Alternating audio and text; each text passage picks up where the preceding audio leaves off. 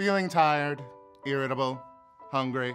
So is everybody else. Clusterfest is your chance to spend 3 days laughing in spite of everything that's going wrong. It's also your chance to see Amy Poehler, John Mulaney, Leslie Jones, Jonathan Van Ness, and many more all in one place, San Francisco. This isn't like other festivals. For one thing, most people smell better.